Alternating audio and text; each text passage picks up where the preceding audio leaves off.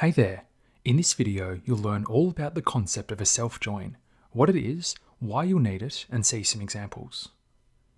If you've never heard of a self-join before, allow me to explain. A self-join is the practice of joining a table to itself. Wait, how do you do that? Why would you want to do that, and what's the point? When you write queries that select data from two or more tables, you use joins to connect them on common fields. I've got another video that explains the concept of a join if you wanted to go more in depth on that. In some situations, you may need to get data from the same table more than once. Why would you want to do that? Let's look at an example. There are two common examples of a table design where self-joins are often used. The first is employees and managers. Let's say we have this table here called employee. If you've done any research into joins or seen any Oracle documentation or blogs, you'll notice that this employee example is used a lot. It's a good example. The example in this video, the concept of a self-join and the SQL, will work on many different databases such as Oracle, SQL Server, PostgreSQL and MySQL. So we have an employee table that has an ID and a name. How do we store an employee's manager? We could create a second table called manager, where a manager can have one or more employees. But then what about the managers of those managers? We could create another table for each level of manager. But that means that the structure isn't very flexible and our queries can get complex. If we think about the concept of a manager, we may realize a manager is also an employee. So we can store the manager's details in the employee table in the same way as other employees. How do we capture the manager of an employee? We can add a new column to the table called Manager ID. This is a foreign key. It refers to another record in the same table. This is a strange concept, but it works. It's perfectly valid to have a foreign key refer to the same table. You probably don't want to refer to the same row, but you can refer to other rows in the table.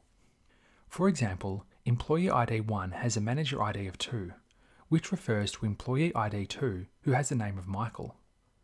Michael can have his own manager, which is another record in the table. So this is all well and good, but what does it have to do with a self-join? Well, earlier in the video I mentioned that a self-join is the practice of joining a table to itself. Let's see an example of this. Now let's say you wanted to list all of the employee names in the table, along with the names of their manager. What would that query look like? We can start by selecting from the employee table. We can select the employee ID and the name. The results will look like this. What about their manager? We know the manager ID, so we can add that to our select clause. Here are the results. But we want to see the name of the manager. How can we do that? The manager is actually a different employee record. If these were in two tables, we would achieve this by adding a join clause, adding the second table and specifying the common fields. A self-join is done in the same way. We add an inner join to the query, and the other table we join to is also the employee table. We've specified the same table here twice. Now we specify the columns. We want the manager ID in one row to match the employee ID in another row. We say on employee.managerid equals employee.id. But if we add this, the database won't know what we mean. We've added the employee table twice, and we won't get the results we want. How can we specify which table we want in the join clause? We add table aliases. We can specify one of the employee tables is the employee, and the other employee table is the manager. We can do this by adding an E or some other short name after the first employee table, then an M after the second table. E stands for employee and M stands for manager. We can use the word as here if we like to specify it's an alias.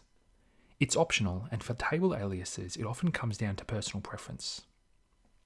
Now in the join clause we can clarify our criteria to say on e.managerid equals m.employeeid. This should make it clearer. We want the employee's manager ID to match the manager's employee ID. After we've added the table aliases, we can add them to the select clause. Add in the letter E before each column here. Now we have the information for the employee, because we've got the letter E before each column. What about the manager name? We've got the employee table with an alias of M that represents the manager. We can show the manager name by adding a column in the select clause, starting with the table alias of M and then the column name such as emp name. This should show the name of the manager for that employee. Now let's run the query. We can see the results here. We can see each of the employees, their ID, name, and the manager's ID and name. This is done using a self-join, which is adding the same table into the query twice, and using an alias for each one. You may have noticed that the employee ID of 5 is not in the list. We'll explain why this is later in the lesson. There are 2 columns with a name of emp name, as that's what they are called in the table. This is a little confusing in the output. We can change the name of the column in the output by using a column alias. Let's add a column alias of manager name to the name field that comes from the manager record. We do this by specifying as, then the manager name. Once again, the as keyword is optional, but I think it's better to add to column aliases so it's clear that an alias is used and you haven't just forgotten a comma or something. Here are the results with those changes. We can see that the output now has a manager name column, which makes it a little easier to understand. Here's what the table would look like in an entity relationship diagram. We can see that there is a relationship line that joins to itself. This is how we can tell on the diagram that a self-join can be used. Now there's another common example that can be used for self-joins, and that is product categories. In e-commerce sites, such as Amazon, products are often grouped into categories. These categories can have multiple levels of subcategories. Instead of having 3 or 4 or 10 tables for categories, we can have a single table that stores categories. We can then have an ID in the table that refers to the parent category ID, so we know what category each row sits under. Allowing developers to use a self-join by designing our database tables this way means that we can reduce repetition in our tables, write simpler queries, and can make our data easier to understand.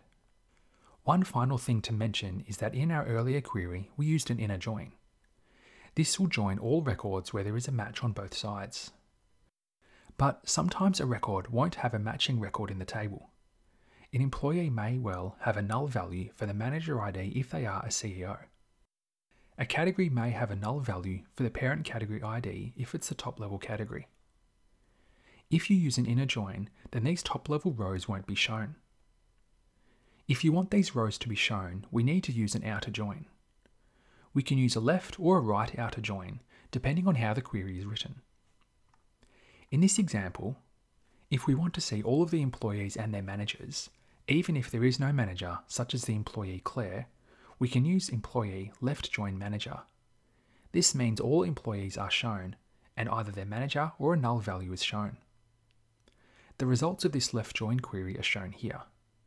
We can see a slight difference, but that's the impact of using the outer join, which can be either a left or a right outer join. And that brings us to the end of this video on the self-join concept. Hope you found it useful. If you've learned something new from this video, make sure to subscribe to my channel. If you want to learn more about database design and development, visit databasestar.com. That's where I share my best database-related content. Which part of this self-join tutorial was the most helpful for you? Was it the example of writing the employee and manager query, or the difference between the left and the inner join, or something else? Thanks for watching.